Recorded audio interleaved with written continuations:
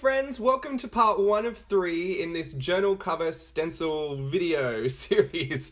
I've got the gesso here, and this is very important. You want to cover your Jane Davenport Mixed Media Butterfly Effect book in gesso if you want to get any kind of great thing going on. You can use a brush, or you can use an old credit card or an old room key that I happen to have lying around from a hotel. You're going to want to put gesso down first, and this is the face stencil that we're using today. And basically all of these journals covers that we do in this video, I'm using that same face stencil, and I just want to go through a bunch of different ways that you can use it to as a jumping off point and to inspire your own kind of journaling or, you know, journal cover, whether you want to do this in a book or on your own cover. Just go for gold. And so this stencil actually comes with the Jane Davenport acrylics. So if you've got that, go grab this stencil out, and if not, go and grab any face stencil or any face stamp you've got. All the things still apply. All of the techniques and ideas still apply. So I'm kind of piggybacking off the JDMM stamps video that I did ages ago back at the start of the year, that project where I showed you that you can use it as a jumping off point, and you can create with it and use it as a tool, as opposed to, you know, you can totally use it as it is. It's completely good as it is. But if you want to use that to inspire new creativity, or to help you skip a bunch of steps where you had to plan out your own face and get it all looking right and symmetrical and blah, blah, blah, especially for a 3/4 turned face, I think that's something that, you know, a lot of us take time to learn. And if you're already at that point and you just want to, you know, get it done and get it good, then grab this face stencil, and I think it'll help a lot with that. So I said at the start of the video you want to use gesso, and that's because we're going to use a ton of different media on this, and the gesso acts as a barrier between, you know, the canvas, which can absorb a lot, and it acts as a barrier between that and the mediums that you're using. So you'll find that colors will be more vibrant with gesso, things won't feather as much, you'll be able to use pencil easier with gesso than you would drawing straight onto a canvas. I mean, you can totally try it, but I just promise you your life will be easier with gesso.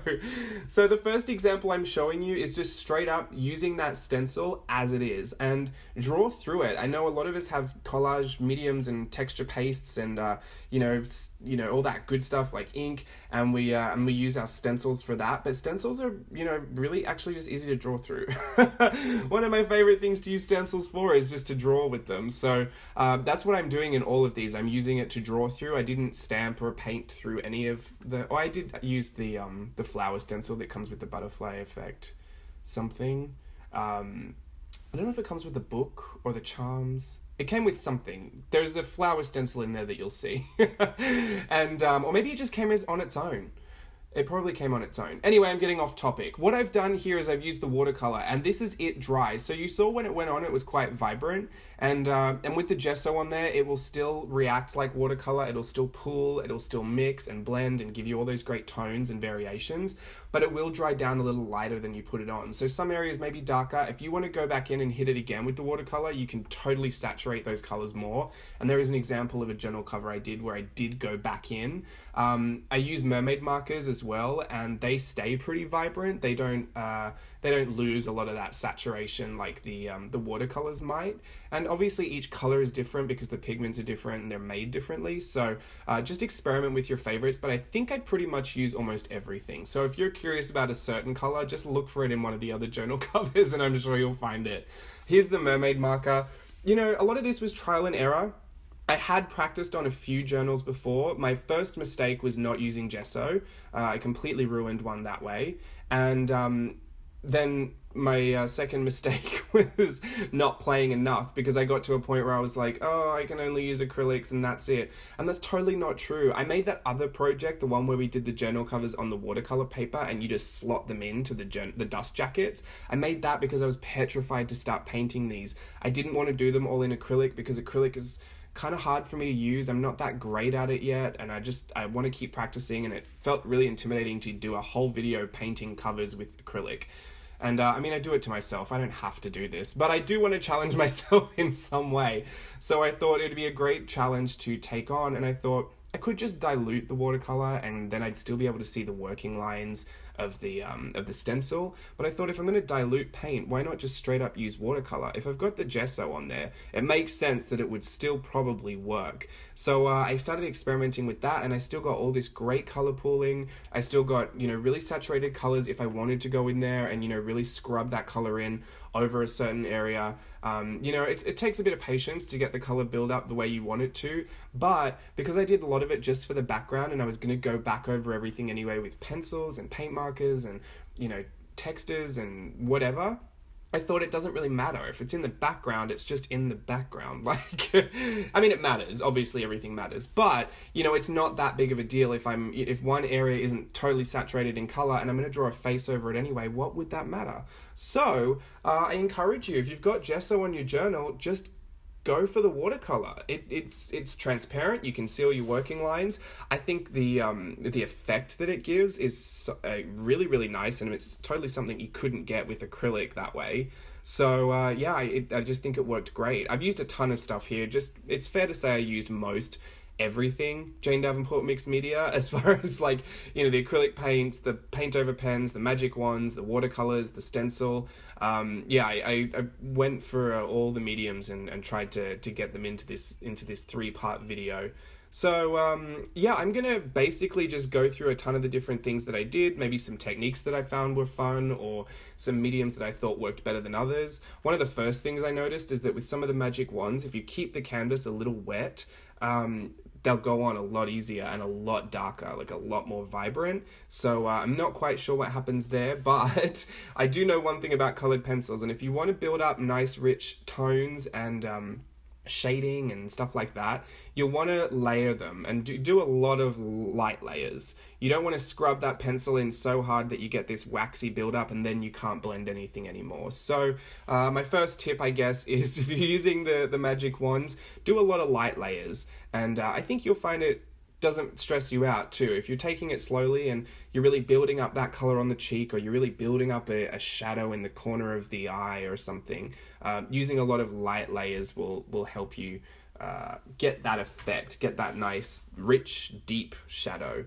Here I'm using a Sakura Souffle pen because they come in different colors, and they completely worked. They worked so well, and I was very impressed with that. A Uniball Signo pen also totally worked. I have little black kind of calligraphy brush pens. I guess they're just called brush pens, but you know, with the black ink, they totally worked as well. I was surprised that once this canvas was gesso'd, that you could pretty much use anything you'd use in your journaling on top of it. Oh my goodness, can you hear me? My words are already starting to blur together and I've got so much I need to still talk about. Please bear with me. But yeah, so I totally used another souffle pen. I love the souffle pens, but low-key, I'm just a little irritated that they go on so clear. I mean, it worked if you've got a really dark background because you can kind of see it, but sometimes I have no idea what I'm doing with them. And it's not until they start drying and they start turning that really opaque color that I was like, oh, well, I was completely out of the line. So, so yeah, I do love the souffle pens, but that's my little pet peeve. I've got these Crayola markers. I got these at an airport somewhere, super random. I think Orlando. I found these in like an airport newsagent, and I picked them up because they're apparently the adult version of Crayola. They're meant for lettering. That's what it literally said on the box. So I was like, I'm gonna get these bougie Crayola pens and see what I can come up with. And they totally worked on top of it too. And it was great because sometimes there's a lot of colors there that I could use. And I'll just say, anything that I pick up that's not Jane Davenport Mixed Media, I'm typically picking it up because it isn't in the line. There's maybe a color that I can't get, you know, like a red paint or a green paint. And I could do the gesso and the mermaid marker ink, but I did that in a Tag Tuesday and I absolutely used way too much. So I'm kind of terrified to do that again because I don't want to waste my mermaid markers. But I had other paints to use, and for this I just wanted to show you mainly that this stencil is a great tool. It's a great tool to get a ton of different faces. I'm going to go and show you like a bunch of different faces, and literally every single one of these journal covers that I did, I used that same face stencil as the starting point. And as with everything, I always say, it's just your imagination. That's all you're limited by. So you can do a lot of great stuff with this stencil. And I'm about to show you this clip here. When I got to the end of it, because I know a lot of you were saying, like, that's not going to stay on the canvas, or that's not going to work, like, you know, as soon as I touch that, it'll smudge off. Well, I got this Winsor & Newton general purpose matte varnish, and I sprayed this over everything. So it's kind of a sealer, like it seals everything in. Anything that I've used that it would typically maybe not be great for a canvas, it should keep it in there pretty well. And it's a matte finish, so it totally just looks the same. You can't even really notice it's on there. But yeah, I'm going to show you the close-ups, and then I'm going to come back in for the next one.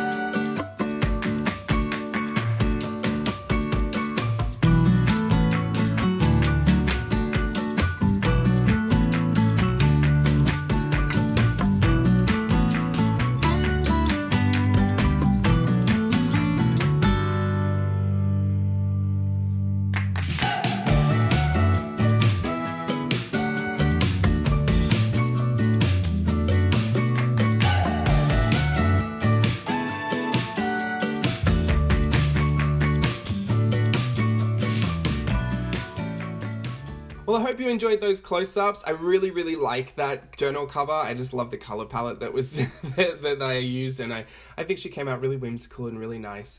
The second one, this example of the stencil, I just wanted to show you that it works the other way too. You can flip it horizontal and do the face the other way. And I'm using another magic wand to trace it out because it, you know, totally works. I just need the outline, and I'm gonna scrub in the watercolor like I did the first time. I will say I kind of cut myself off talking about that spray.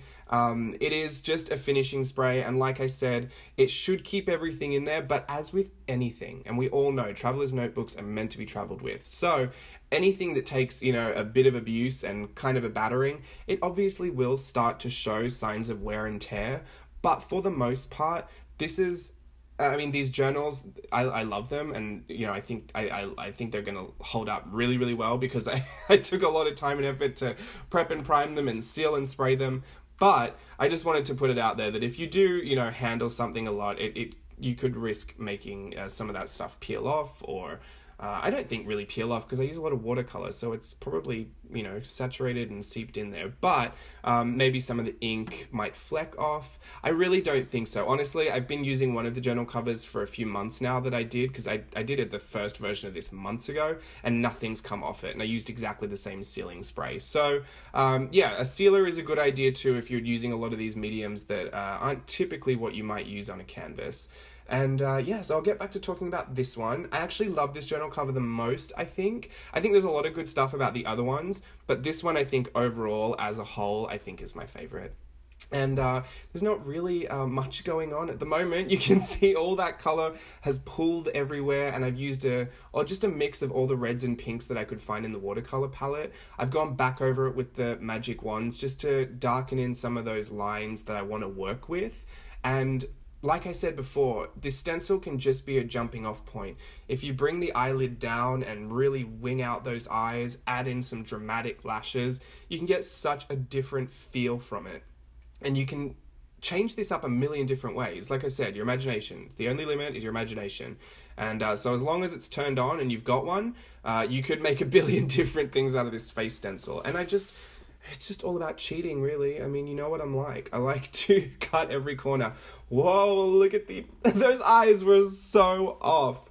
I think even at the end of this, I still feel like one of her eyes is just a little tiny bit off, but I ran with it. I think she just looks totally dreamy and doe-eyed anyway, and that, you know, you're really just looking at her lashes, so who's gonna know? But using the magic wands is great for doing a lot of shadow work. You can go back in with the watercolor too. I don't know if I said this before, but if the page is still kind of wet, the magic wand will lay down a lot creamier and smoother.